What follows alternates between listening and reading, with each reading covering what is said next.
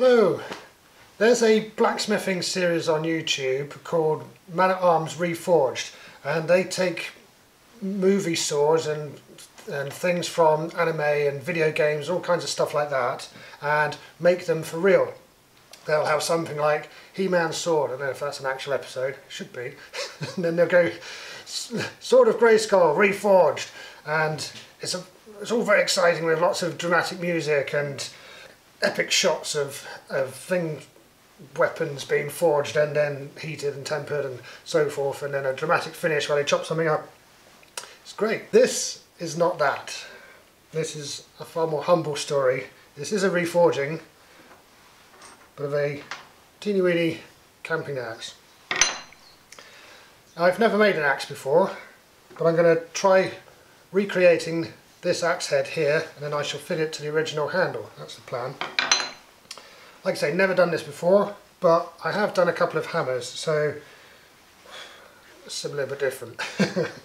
I'm sure it's obvious by now, but I'm going to spell out the point anyway, that this is not going to be a tutorial video. If you do want a tutorial video on axe making, or indeed any blacksmithing, I highly recommend checking out Black Bear Forge. He's done some great tutorial videos, and I'll be referring to those myself when it comes to forging this. This video is just going to be me having a go at something, as per usual. This is actually not my axe. This is belonging to a chap called Tom, and he's a patron of mine. Actually, he got in touch long before he was a patron and said would I be interested in remaking this axe for him, and I agreed. And I don't really take on commissions, but this was way back when, and I did look it up, and it's sometime in 2019, the beginning of 2019 I think, so yes, it's been an embarrassingly long time getting to the top of the pile, but here we are, Tom. I'm actually getting on with it. So this is what I've got to work with. The handle seems fine. I think this is reusable. It's got the original wedges, wooden wedges in there and in there, which I can extract and make new ones. So I think that'll be alright. The head though, you can see is no use as it is. So I have got all the bits, but they've fractured and fallen out. So an obvious question would be, why go to all the bother of reforging an axe head, making a new one? Why not just weld these bits back on and call it done? I could do that, and on an axe this small, you could possibly get away with it because there's not much force going through the head. But it's just not something, it just doesn't feel right to repair it like that. It would never be very strong. This is actually tool steel, obviously, because it's not mild steel. You need hardenable steel to make tools. That makes it awkward to weld. It's doable, anything's repairable, but yes, it's not the best way to go about it, so I'm not going to do that. I'm going to make a new one. I can't be sure what caused this damage, but I do have my suspicions. I think that it was drifted, when this eye was drifted out, it was possibly part of that operation was done at too low a temperature, and you can see this part here is bigger than this part, so the drift would have come in like that and been hammered in there in whether it was by machine or person, probably by machine I guess, but it's got in there to open up that hole, and I think the metal was too cold at that point and it's put some stress in here, and then that stress has then been a weak point forever after. So when this was heat treated and then put into use, it's always had a weak point. And you might be able to see just there, it does look different right in the middle of that bit of metal, just there. So with repeated use, probably over many years, that fracture has then opened up, and at some point it's just given up completely. That's just my guess, but it seems reasonable because it has come away that way. So there's two ways of making an axe, well, two main ways anyway. The first is to have a folded axe. So you get a piece of steel, or it could be iron, that would be twice as long as that, and then you wrap it around, you weld the two bits together, forge weld the two bits together, and then if you've made it out of iron or mild steel, you then put in a higher carbon steel on the cutting edge and weld that in as well, and that's your axe. The other method is to take a solid piece of steel, so in this case the actual steel itself, the entire piece of steel would be one lump of high carbon steel. You then punch a hole through it, and then you drift out the hole, so you make the hole bigger until it's big enough to accept the handle. And that's the method I'm going to use. And the material is going to be another piece of road spring. So it's the same spring that I used to make a batch of cleavers a while ago now. It's really hard stuff. Well, it's not really hard stuff actually, it's really tough stuff. So spring steel, well, let's go outside and I'll show you. As regular viewers will know, a few years ago I bought a 7.5 ton lorry, mainly for the engine to go into Project Awesome. It also provided lots of other goodies, including these leaf springs. This one and this one are the, well, used to be the rear springs, and then these two were the front springs. So this is likely to be what's called 5160. That's the usual grade of steel that you use for road springs and such. So the 51 refers to the fact it's got some chromium in it, and the 60 is 0.6% of carbon. In other words, the hardness, or the amount of hardenability of it. To put that in context, that's quite low. So the knives that I make would be somewhere up in the 80. A small knife you could get, if you wanted it to be very sharp, 90-ish, something like that. And then down to 60 like this means it's going to have a bit more give to it. You're not going to get the ultimate edge, although I have got my cleavers up to shaving sharp, which is pretty sharp. The point I'm trying to get to is a more durable, it's a tougher steel. It's a very, very tough steel. It's as we're going to find out when I try and forge it, it's really tough, even when it's glowing hot. Right, let's get this over. Obviously I'm not going to need all of this. So I'm going to weigh the axe head that I got in there and see how much of this I need to cut off. Let's see what we're aiming at then.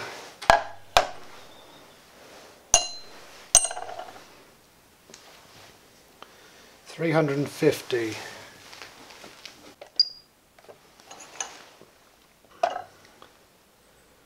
12 and a smidge ounces. You've got to allow for losses during forging and grinding and such.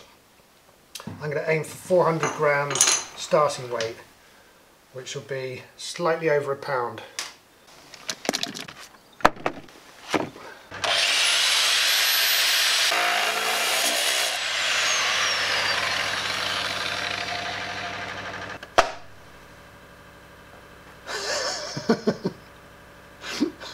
So it's nearly twice what we need. Well, that was badly estimated, wasn't it?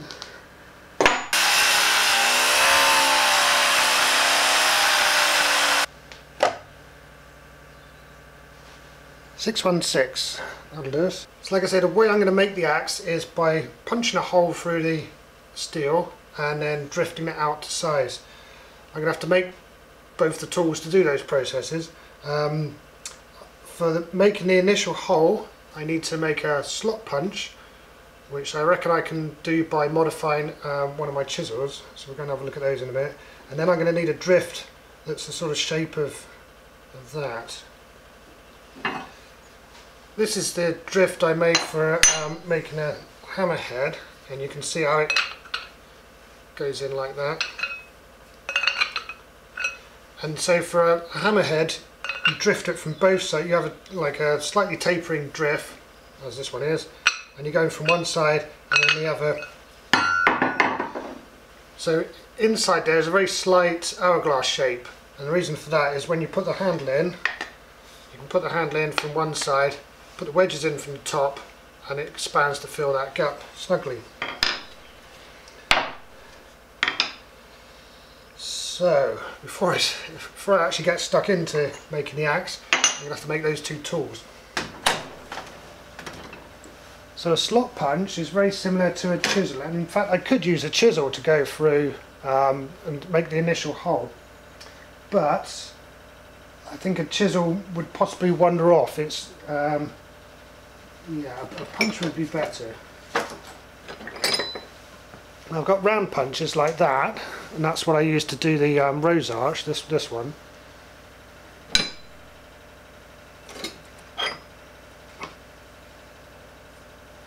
And then I've got chisels like this. This is the one I use to cut the slots for the chisel twist pokers. Something along those lines. Yeah, I think this one will do. So this is an old chisel that's a bit beaten up anyway. You can see that's, yeah, it's got a bit wrong anyway. Yeah, I think this would do.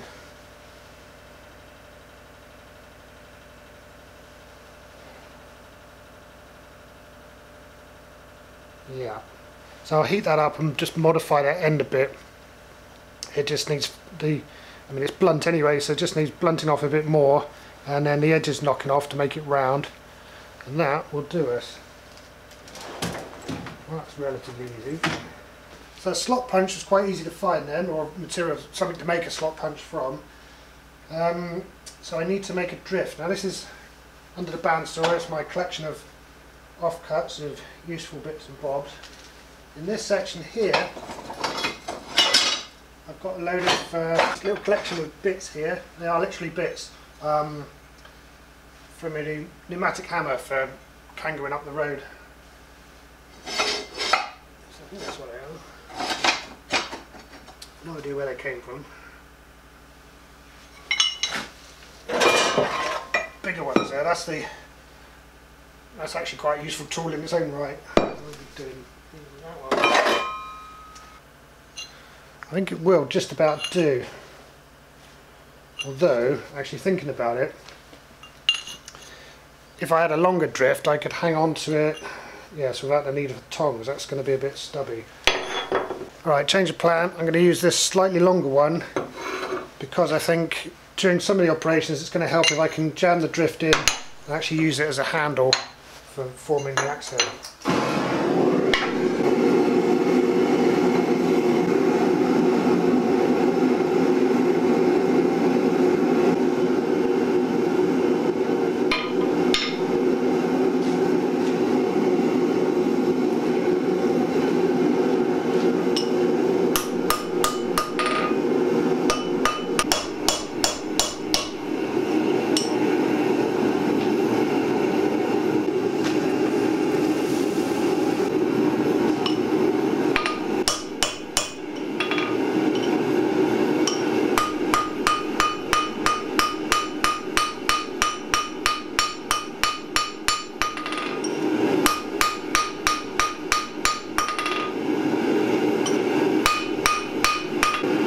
That'll do with forging this one.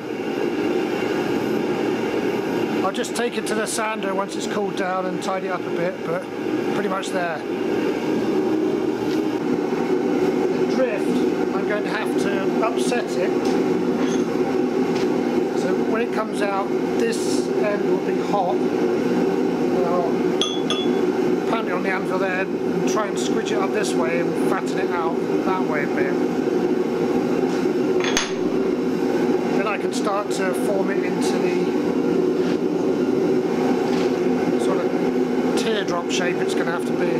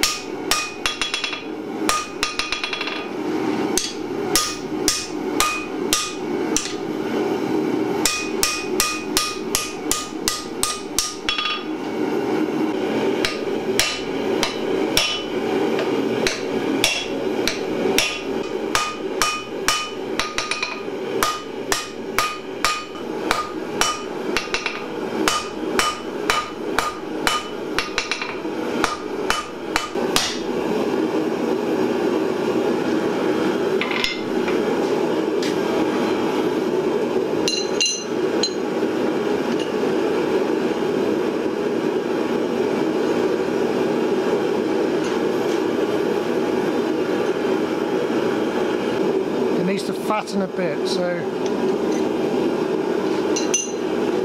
I'm going to have to heat this section here and squidge it this way a bit to fatten out this bit here.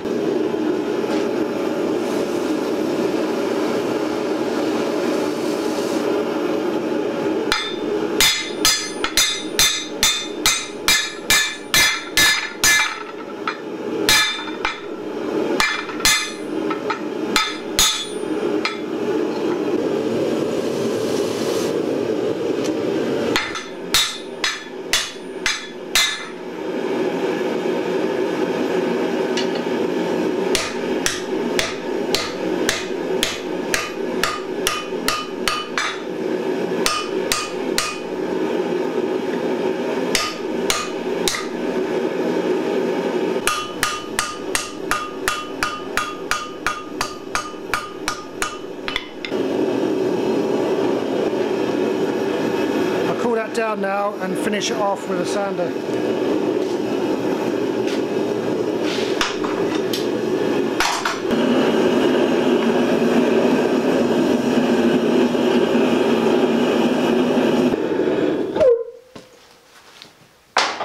Just leave that to cool down. It'll take hours and hours to cool down, and in the process that will anneal it, will soften it and relax the structure of the metal.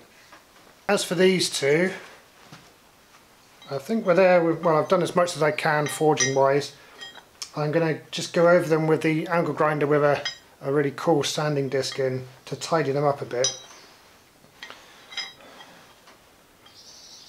Even though these are both tool steel, I'm not going to heat treat them. I don't see any real point to it. And obviously heat treating them would make them much harder, but as soon as you put the drift into something that's as hot as it's going to be, that heat treatment would be lost anyway, so I'm just going to go with them as they are.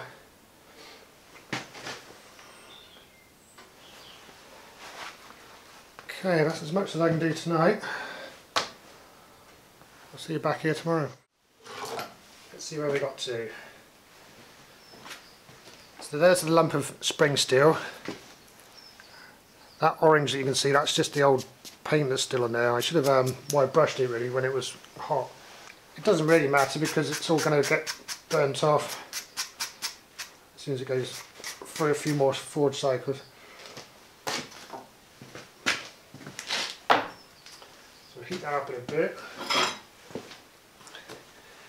And then the drift and the slot punch I need to tidy up a bit. So that's as it was forged, and it's not far off. But the thing is, with both of these tools, they're going to be forced through some really tough steel, so it all needs to be nice and smooth basically. You want as least resistance as possible as it goes through.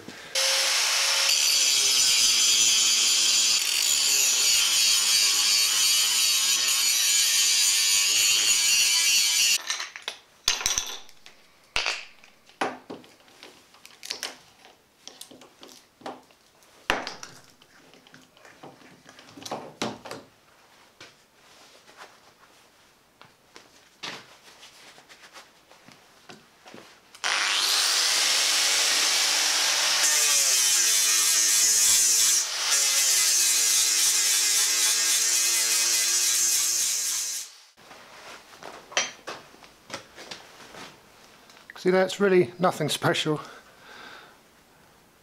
but now the edges are much smoother, so it should be able to do its job. And this might be quite a funny looking shape, but I think that's about right. Obviously I've never made one of these before because I've never had need to use one.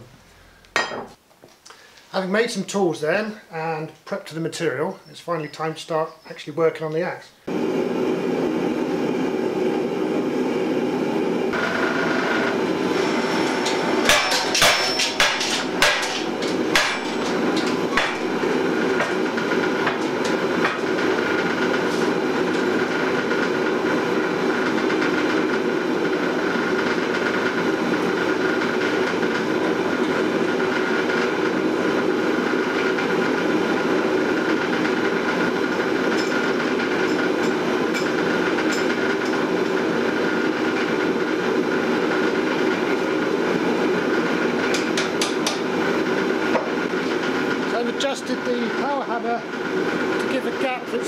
less than the thickness I'm going to be hammering. That should be about right.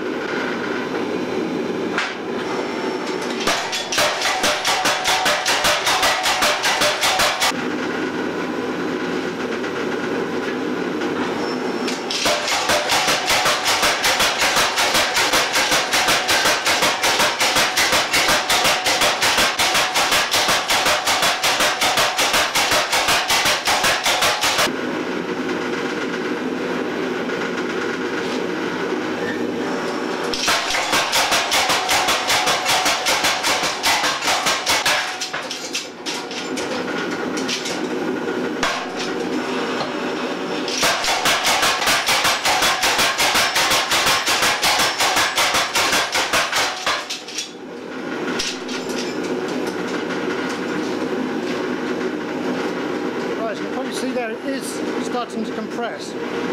What I really don't want it to do is to mushroom out. I don't want the top and the bottom here to be wider. I want it to be nice and consistent. So next heat I'll have to put it in like that and sort that out.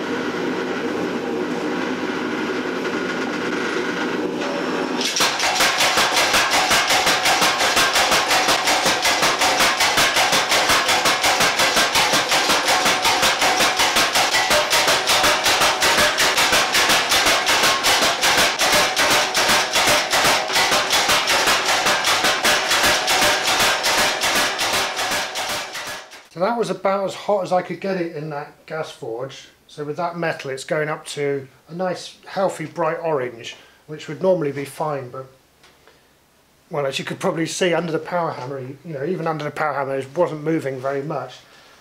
I'm just thinking about what that's going to be like next up when I have to punch this right through it. What I'm saying is I might need a bit more heat. Now the coal forge I have will give a bit more heat, but it's out of commission at the moment, so I may have to, but I may have to bite the bullet and sort that out before I can continue.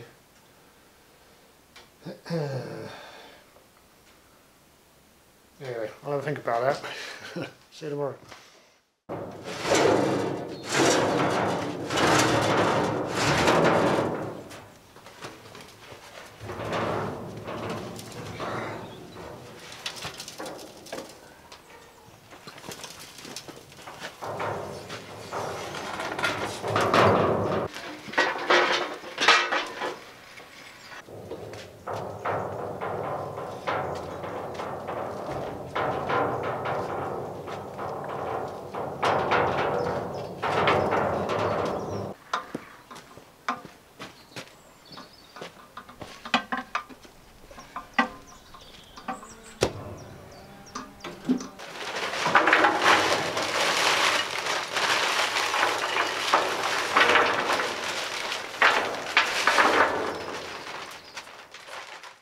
I took the solid fuel forge away, probably maybe a year ago since I last used it. I took it away so I could raise the level of the ground outside.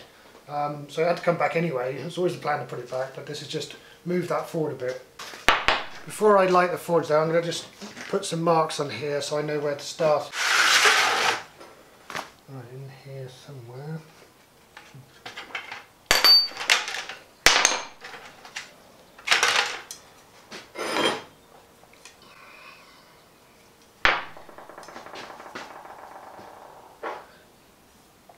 So when I punch through, I'm going to go from both sides and then meet in the middle. That's the plan.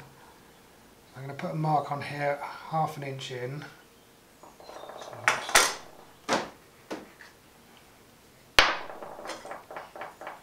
And 1/2 inch in here from here. Or 12mm if you're going to be metric about it.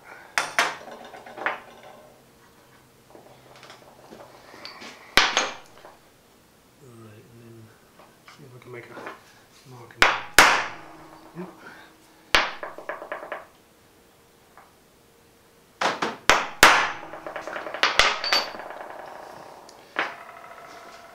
So all I've done is put a punch mark there, the centre punch, and then that'll be the edge of the slot punch. That's how I know where to start. Off we go.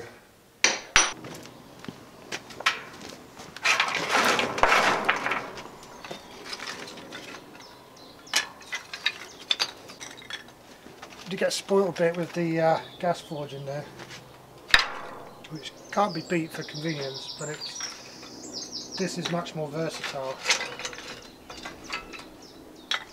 And it's perfectly possible to get gas forges that go up much hotter than the one that I'm running there, but it's fine for nearly everything that I do.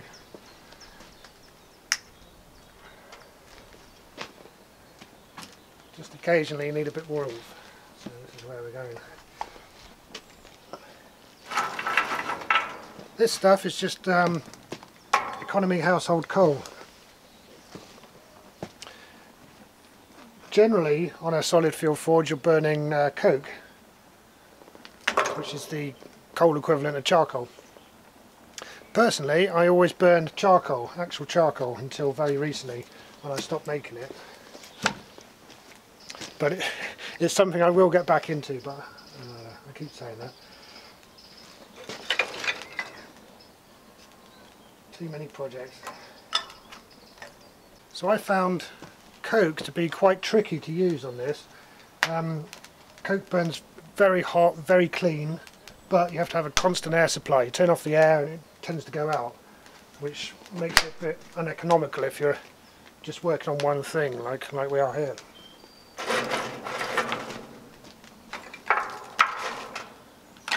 I did try anthracite, but it was pretty much the same. What I like about coal is the volatiles, which is normally the problem with coal. So it's just a bit more forgiving, I find. Charcoal, if you use charcoal on the forge, is brilliant. You just get a really clean, very hot heat on there, and when you turn off the air, it just goes down into a simmer. You can almost let it go out and then turn the air down and whoomp, straight back on again. It's so controllable, it's lovely. But if you have to buy charcoal to put on a forge, good crikey, it'd be expensive.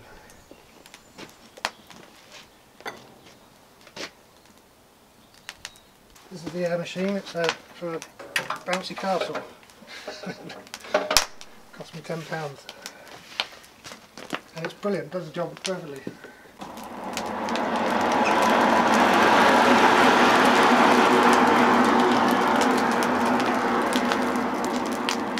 Actually way more air than I need. So I tend to choke the intake a little bit.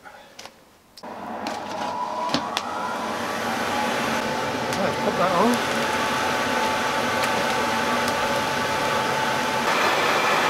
All these big flames around the outside, that's all the volatiles burning off. But in the middle there, I see you've got some proper hot coals. And there's our piece.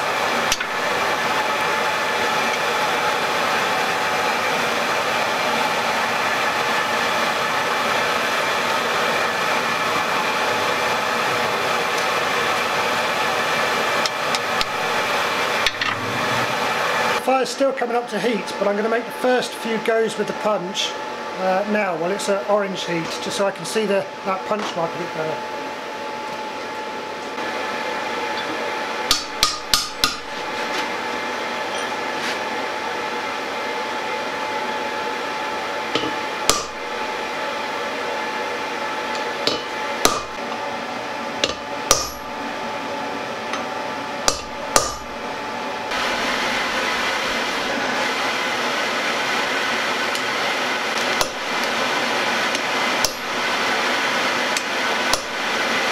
So once it's up to temperature like this, it's a case of managing it. So I'm going to pull the coals in slowly from the outside and now burn off the volatiles, and when they're cooked I can drop them in.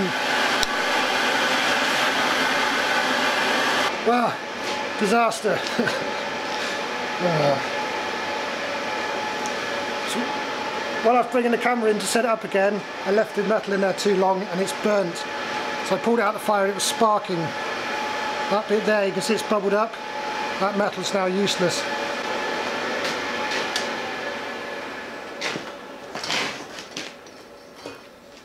Oh dear. That's embarrassing. but if there is an upside, at least it happened now and not when I'm halfway through, so I haven't really wasted much effort. So you might be able to see that corner just looks like a moon crater. So that metal's gone now, that's useless. Fortunately, it's because I've still got way too much material in this axe head. I can start again on the other side. First I'm going to do is clean this out.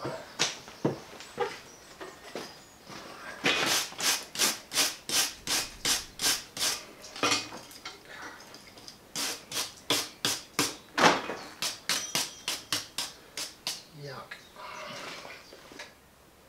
What a schoolboy error. Oh dear. Right, if I mark that there.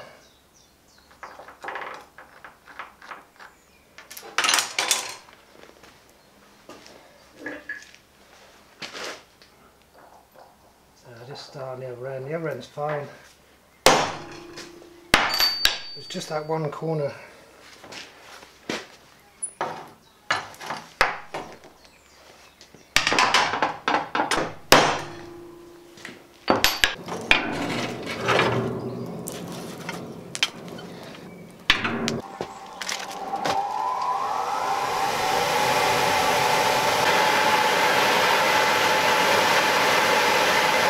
Very soon get back up to heat.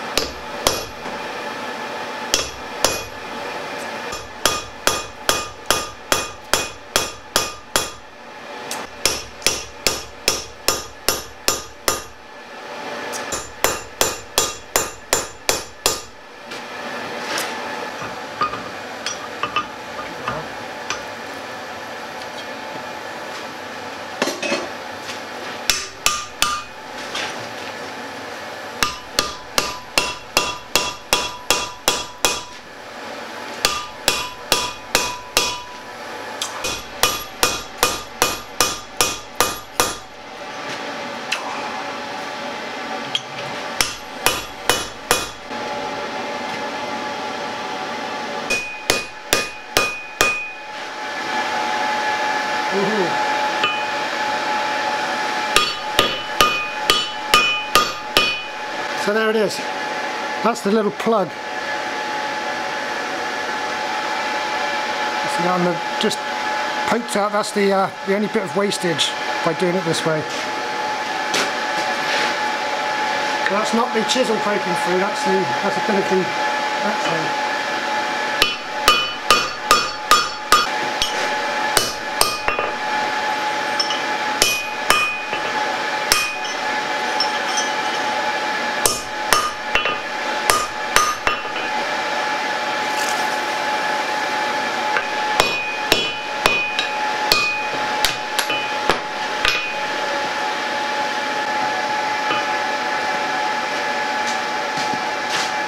That's it then. It's through. That went alright, I think. It was hard work. But we got there. So that, I think, is probably the hardest part of the job, is punching an eye right through it. And that's actually quite a long way. What I'm going to do now is put it back in the forge. I'm going to bring it back up to temperature, a bright orange, and then I'll just turn the forge off and let it cool down in the coals, and that will help normalise it and get some of the stresses out from what I've just subjected it to. Now this hole's not perfect. Well, it wasn't going to be, was it? So there's slightly more material on this side than that side, but that's okay. I can work with that. There's still way more material than I need. Which turned out to be a good thing because of that embarrassing incident with overheating it. So that corner there will be ground off. Well, we'll come to all this once it's normalised. So yes, that'll do for now. So yes, bring it up to heat, normalise it. That'll do us for today. I'll see you back here for the next bit.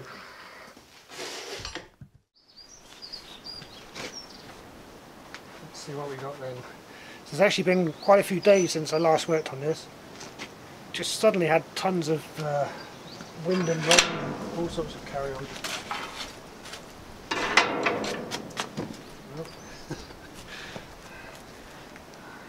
As a result of all the effort so far, doesn't look like much, does it? You might be wondering why I didn't do all that punching work under the power hammer. Well, there's two reasons. First is control. Even though I can control the power of the hammer really quite well by how hard I push down on this treadle, which determines how hard the motor engages with that tyre and thus the actual power coming through. So that's quite controllable, but the aim, that's a bit trickier because you've got so many things going on here already. But the main reason is that the stroke isn't very long on this. So what I'm trying to say there is that if I adjust this one here, so I can adjust this link here, which opens up this gap, so I can get that under there. That's not a problem. Obviously I wouldn't be able to use this slot punch. I'd have to make up something like this, so a much shorter punch. But by the time I've got that in there and got room for this, there's not going to be much room for the hammer to actually do its stuff. So it's not going to have much of a swing. It's a bit like if I was using a hand hammer and only doing that. There's not going to be much going on. Yeah, there's probably ways around that, and if I was doing more than one axe, then yes, I'd have a good think about using this, but we got there anyway. Anyway, back to what we're looking at. That there, that's the bit that got burnt. So I didn't manage to capture in camera. It was quite dramatic. There was a shower of sparks came off it. That is useless, that corner, but fortunately that was confined to just that corner. So I'm going to cut that off. Obviously I cut out this bit where I started that hole. On that side I'll just grind it a bit. Let's see how much it weighs now. Alright, we're at 543, so it's still 200 grams over what it needs to be. So there's plenty I can cut off yet, so that's good. I'm glad I left it so overweight now.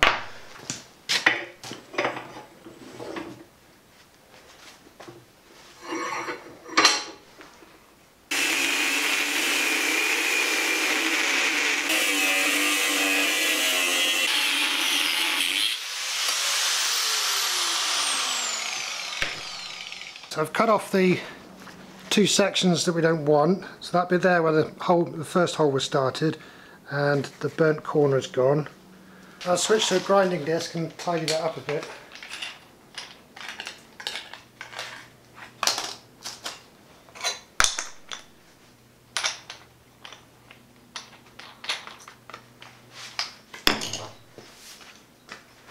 I mean, if I carried on grinding long enough, I could grind it into the shape of an axe, but that would be tedious, both for me and for you.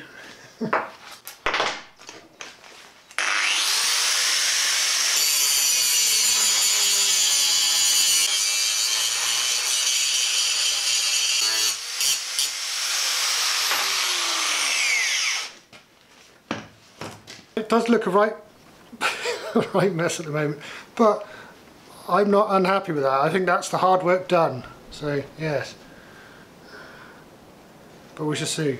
What I'm going to do is to heat it up again now and then reshape it to replace the missing bits that I've just chopped off. So I'm going to get some of the shape back into it again and then we'll take it from there. I think that's the way to go. So yeah, so this will have to be pushed up to replace that. Obviously I've got to open up the hole a lot more yet, so I'll do that with the drift. So yeah, alright, let's light the forge.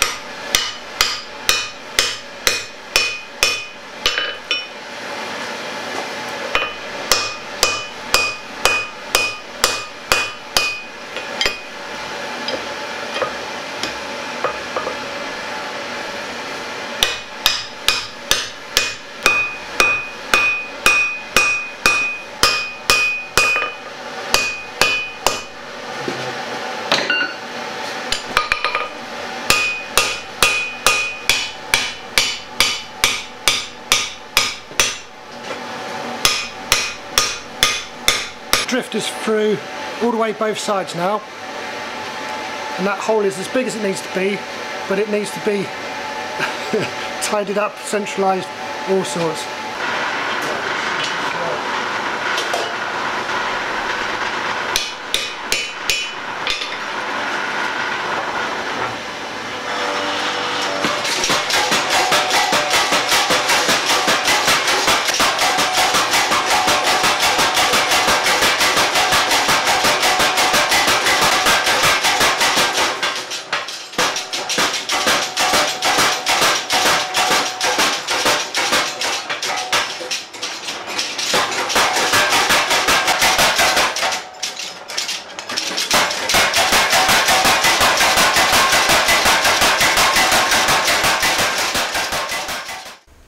So, we need to see what's happened.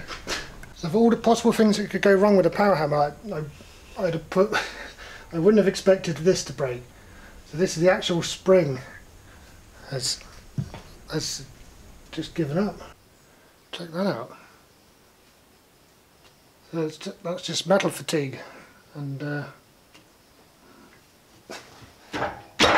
is no more. So obviously a broken spring does put the power hammer out of action. Yeah. Fortunately we got the bulk of the work done. What I'll do now then is heat this back up in the forge and then use the ball of the ball peen hammer on there to try and bring it out that way somewhat.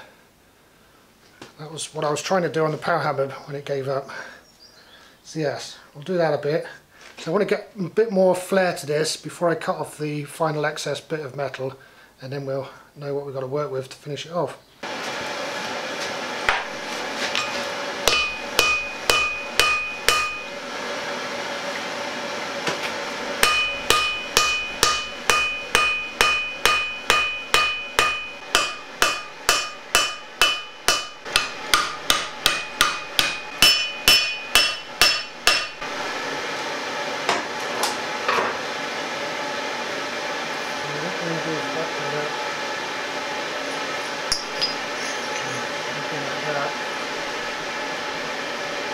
Bring this down just a tiny bit more. I'll give it a try with the cross peen next, just to see if I can splay that out just a little bit more on the edge here.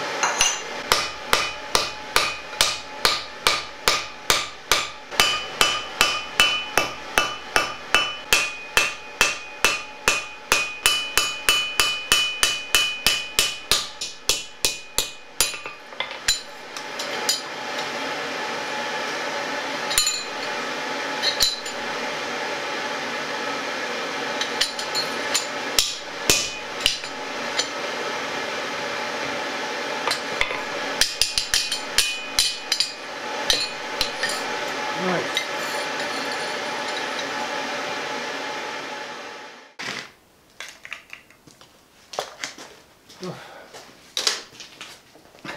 Well, that's good progress, I think. So that, I think, is looking much more axe-like than it did a little while ago when we started. So that's what we're aiming at. So this is the top of this one. And I think I've got enough, yeah. So there's enough span in the actual bit of it. It's going to have a different eye to it. So this eye here just tapers in one direction. And the only reason I can think of for doing that, if you don't have a detachable handle, is just for ease of making it. It doesn't make it a better axe. I can't see it being the case anyway. But it does mean that you can just do that in one operation, just punch down in one direction. Which, like I say, is probably, or possibly at least, but probably, I reckon, in my opinion, quite possibly is what caused this stress fracture. Anyway, that's as far as I'm going to go today. Yes, I'm going to stop there while I'm ahead and carry on again tomorrow.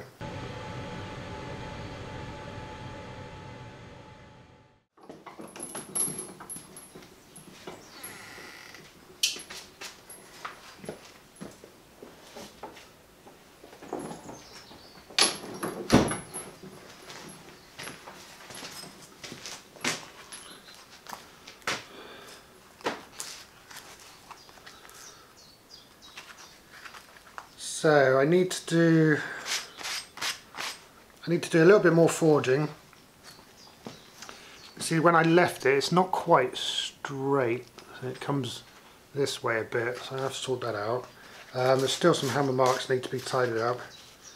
But overall, it's it's pretty close.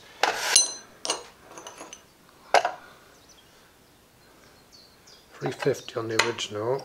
I was going to get a little bit heavier on this. Yeah, it's 436. Still a fair bit to trim down, but I think once I tidy up the edges here, we're not going to be far off.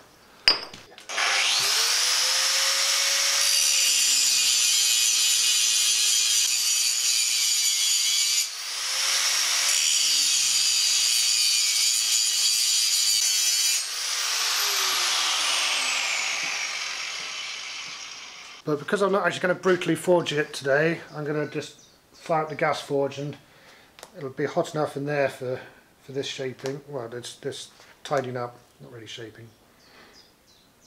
Yeah.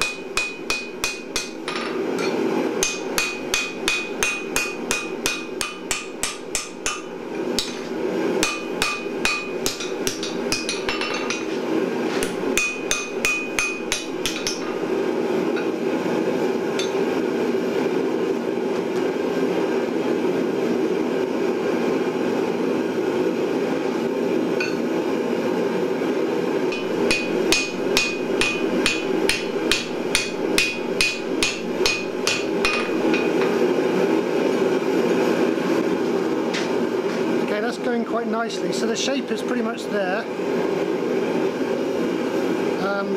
I've got to take some off the edge here.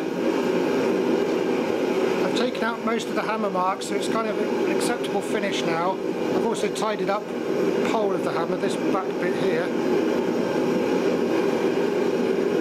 The only bit I'm unhappy with is the taper here. It's different to the taper on the other side here. So I'm going to slim this bit down a little bit. That's it then.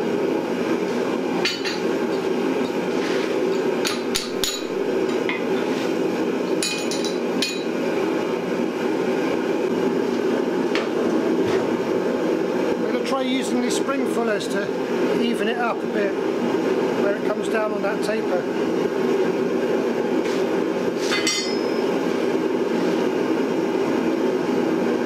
Where the power hammer would have been really handy for finishing it off, because it's a fairly parallel set of, get the idea.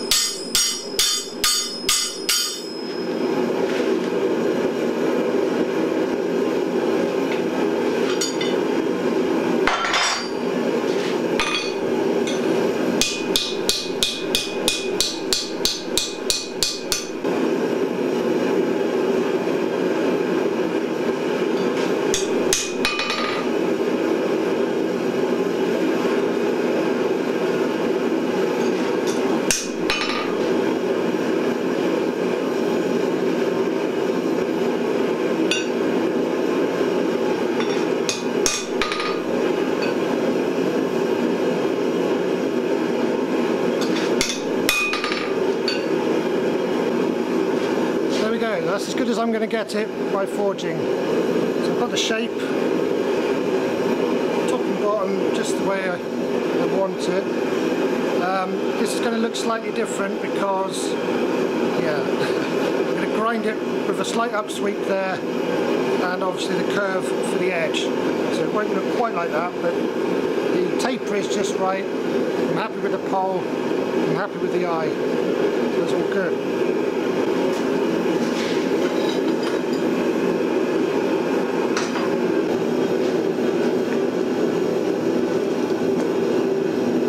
Once again, then I'm going to bring it up to a nice orange temperature, and I'll shut the forge off and just let it cool down in the forge, and that'll normalise it. All this normalising is probably a bit over the top, but bear in mind it was a truck spring, so the more I can do to release its memory of being a truck spring, the better.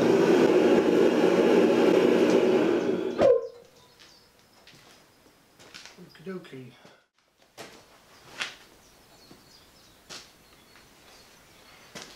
Just about handle it. So let's compare it to the original then.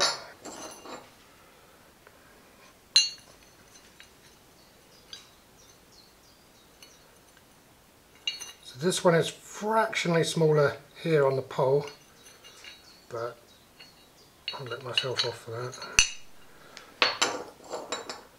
The other dimensions are pretty good. I'm going to try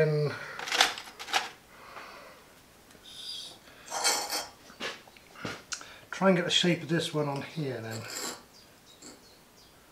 So yeah, so something like that.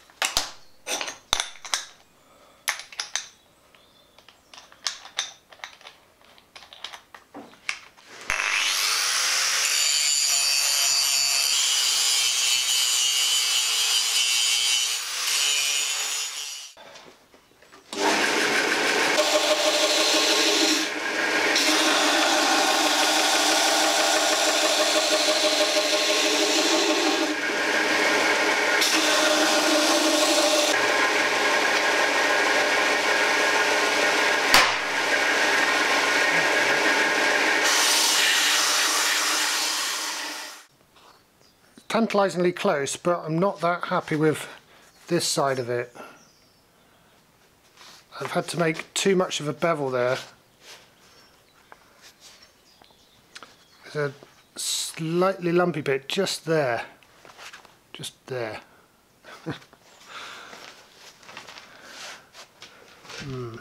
I could grind it out. There you go. So I could grind it out and it would all be fine, but I thought, having forged so much of the shape with a hammer, it would be nice just to finish it off and to only have the actual bevel as the sanded bit, as the shiny bit. So yeah, so I'm going to have to heat it up again and just tidy that end bit there.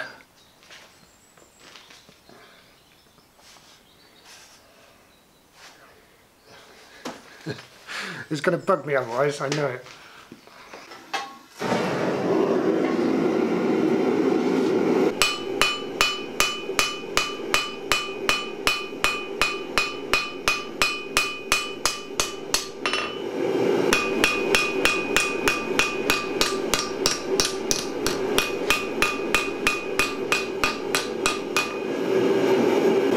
Redress the top and the bottom very slightly, but that's pretty much there now. I bet that looks exactly the same, but I can see a difference. I just thought something.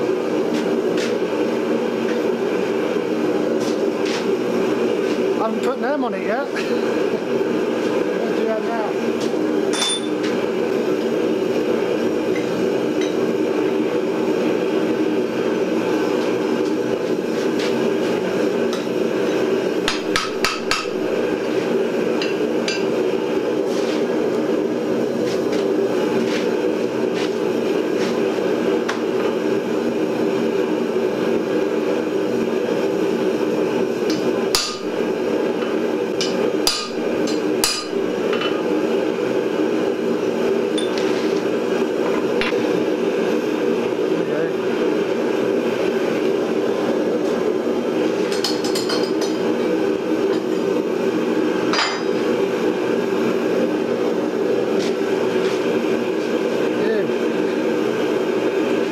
Anything about that mark.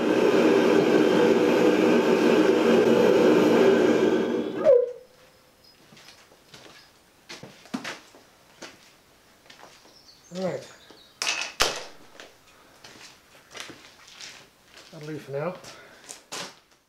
Pull down.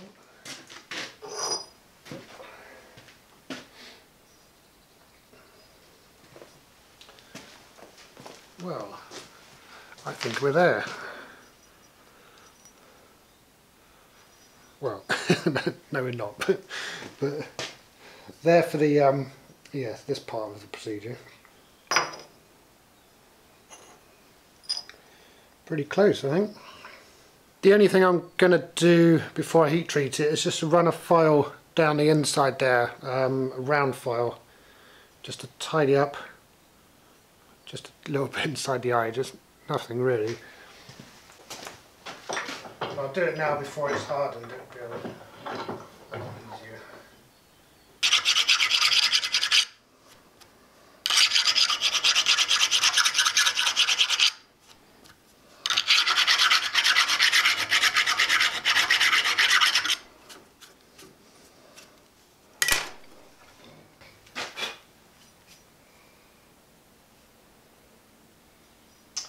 Good-do. Now we're on to the heat treat. The heat treat involves bringing it back up to bright orange, so non-magnetic, critical temperature, however you want to call it. Get it saturated with that heat all the way through, bring it out there, stick it into some warm oil. So here's this tub of olive oil, and the first thing I'll do is heat it up a bit. So I'll heat up this bit of angline, stick it in there. Now I want the oil to be round about as hot as you could bear to put your hand in.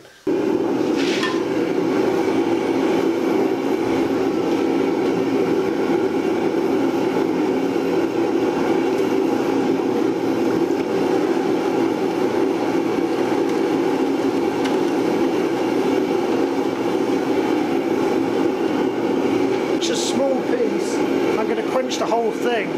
Sometimes with an axe you just quench the cutting edge, but like I say, it's so tiny, I'm just going to chuck the whole thing in the oil, quench it right down, and then I'll temper it in the kitchen oven.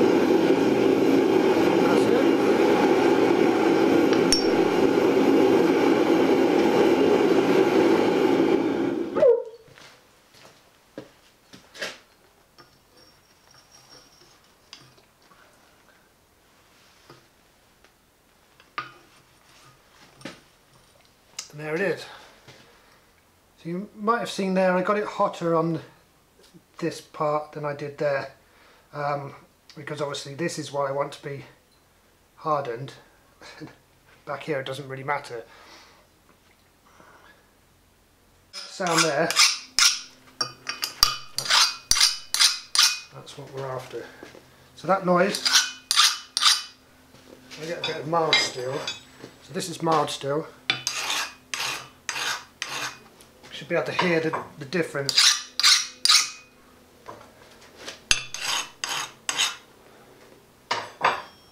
It's quite apparent to me. I'm not sure how well that comes across, but that's much more noise.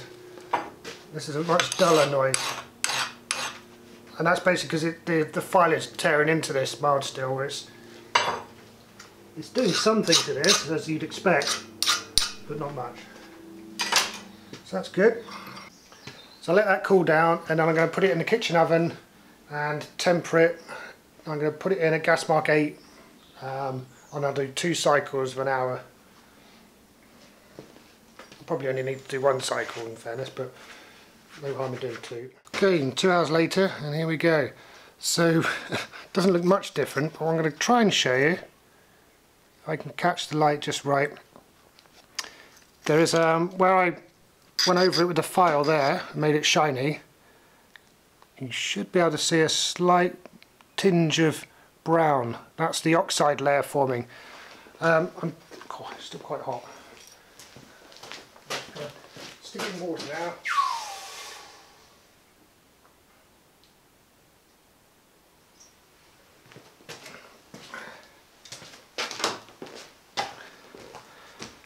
So the reason I'm showing you that oxide layer is that that's an indication of the temperature that the piece reached in the oven. So that's one way of telling if you've got up to tempering temperature.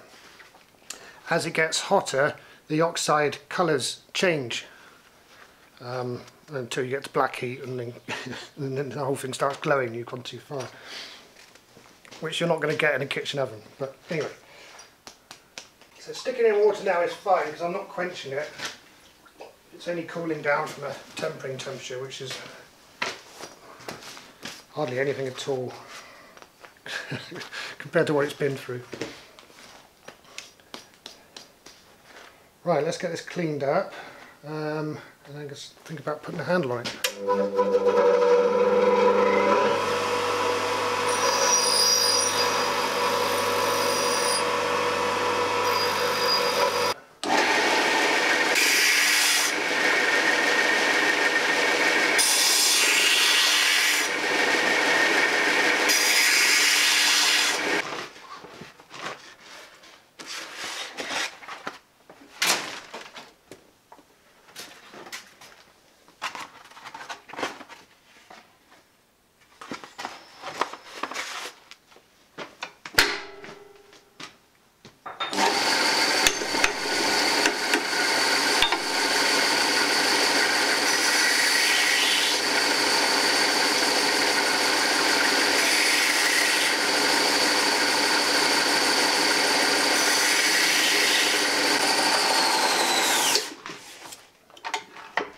While I'm doing this, I'm working on a bit of slack. So this, when that goes down, you see the roller comes up, there's a little gap here between this platen and the roller, and there's a tiny bit of flex to the belt there, so that's where I push in. And the reason I'm doing that is because I want a convex edge to it, so it's coming in like that.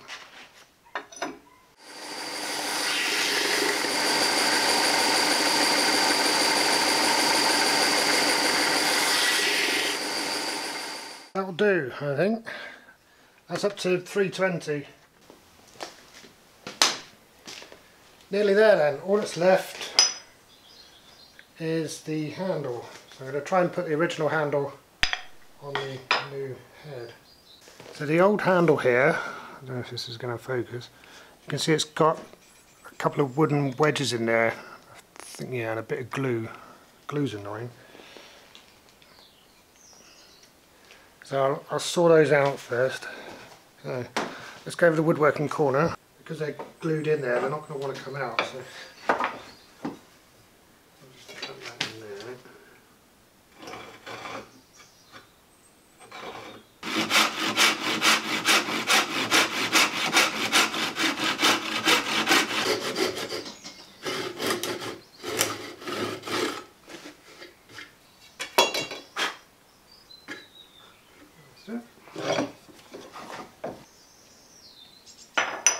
So remember, I did make the eye of this is somewhat different to this. That's where they do differ. Because this one I came in from both sides, whereas this one is much bigger at the bottom than the top.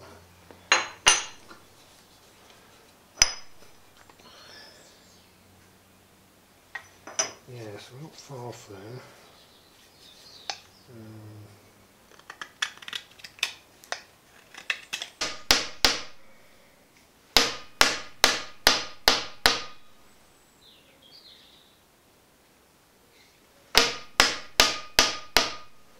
It's on. That's rather tightly on. I'm going to wedge it anyway, so I'm going to have to cut that excess off there. That's sat on there quite nicely now, and I've managed to get it sat on snugly on there without splitting the wood, so that's good.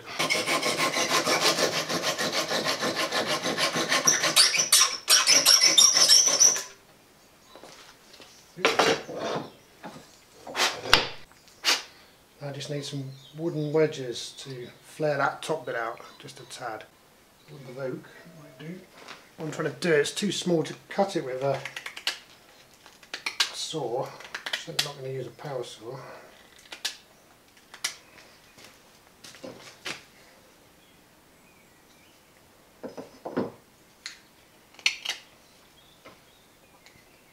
Yeah, that's the point enough.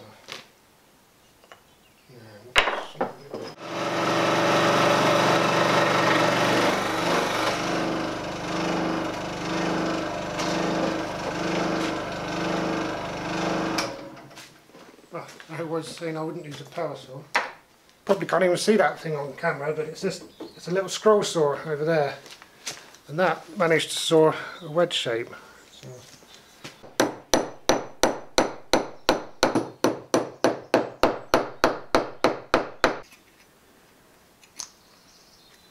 There we go then, so one going across and then two splaying it that way. That is done.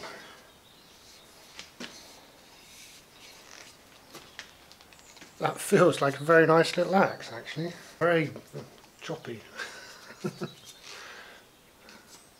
Very nice in the hand.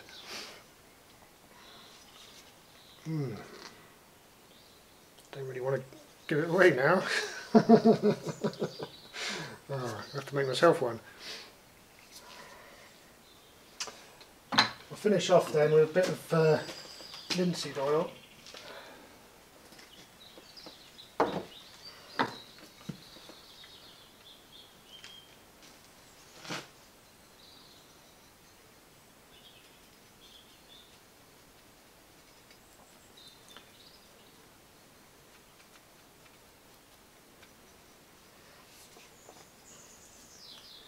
Doesn't have to be linseed oil.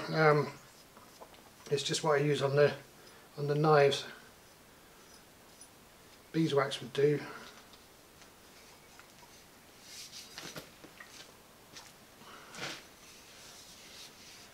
But the linseed oil is good for the handles as well, and then it's going to dry. This is boiled linseed oil, so this will dry fairly promptly.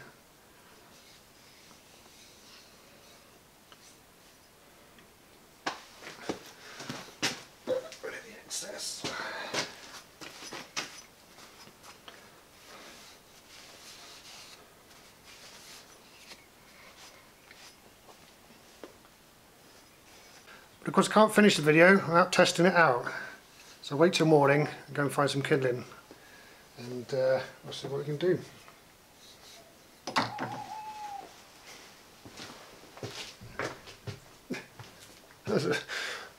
Owl right on cue. Just before we head off and test this thing, anybody want to guess how long it took me to make it? I've just put all the footage so far onto the computer ready for editing, and at the moment, so before the testing bit, so just the making of it, it's 10 hours and 13 seconds. Although that does include making the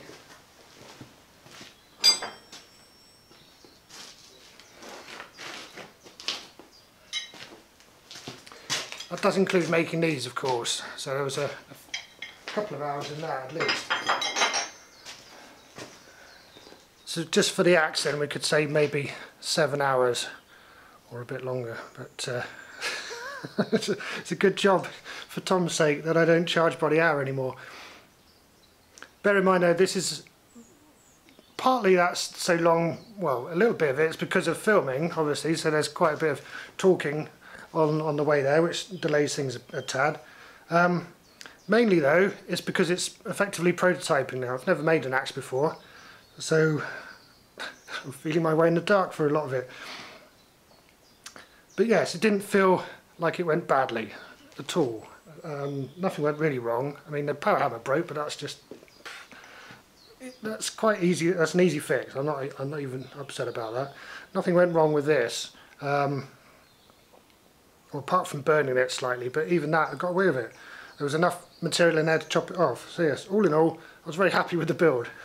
Yes, it went well, despite taking a long time. Right, let's go and test this thing. We've ventured outside for a bit of on-location filming. This is some hawthorn that I'm chopping up for firewood. Probably not the sort of stuff you'd normally use a camping axe for. Very tough wood, hawthorn. Let's see what happens.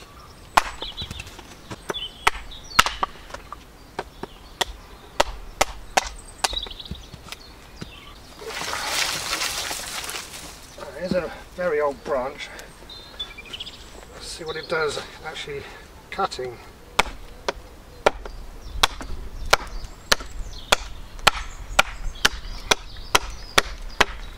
It's not bad. Not bad at all.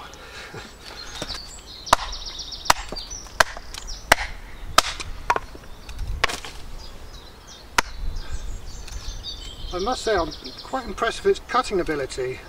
I knew it'd be good at splitting, you know, small stuff like this because that's the geometry of the head goes for that. But yes, I'm pleasantly surprised and pleased how well it cuts through things. That's still properly sharp. That's gratifying. Well, there we go then. That's my first attempt at making an axe, and I think I got away with it. Tom's Tiny Axe Reforged. Thanks for watching.